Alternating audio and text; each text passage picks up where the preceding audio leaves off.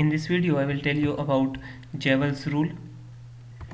Javal's rule is basically used to predict total astigmatism, or you can say spectacle astigmatism from corneal astigmatism.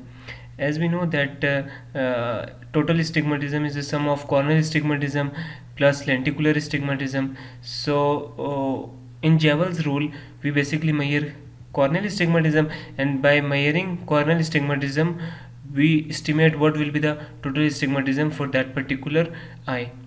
Corneal astigmatism is measured by keratometry, and the formula used for Javal's rule is total astigmatism is equal to 1.25 multiplied by corneal astigmatism minus 0.5 diopter cylinder. This minus 0.50 diopter cylinder basically accounts for the lenticular astigmatism present in the natural lens of the eye. Basically, minus 0.50 diopter cylinder is present in every natural lens, and it is basically against the rule astigmatism. One thing that is very important to understand that the value we will put for corneal astigmatism will have a positive sign if the corneal astigmatism is with the rule, and it will have a minus sign if the corneal astigmatism is against the rule.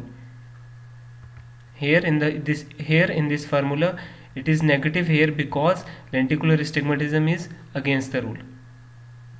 So let's do an example to see how it works.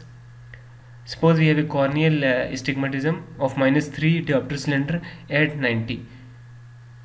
Minus 3 cylinder at 90 degree axis indicates that it is an against the rule astigmatism, and for against the rule astigmatism we use the sign minus in the formula.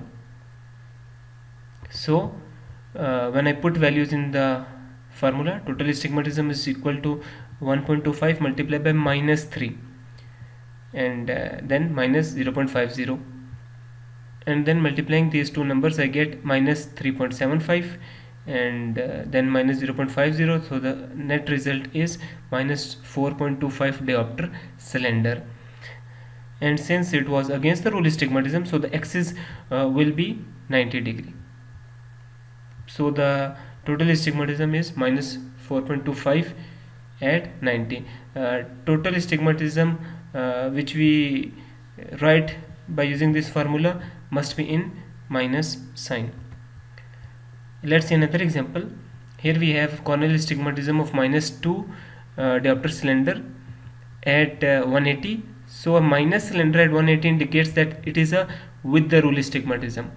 So for the with the rule astigmatism we use a positive sign with the cylinder in the formula. So by putting its value we get 1.25 multiplied by 2 minus 0.50. By multiplying these two numbers I get 2.50 minus 0.50, so the total astigmatism in this case will be plus 2 diopter cylinder, and since it was with the rule astigmatism, so I will write minus 2 at 180. So this is my net total astigmatism in this example. So this was Javal's rule.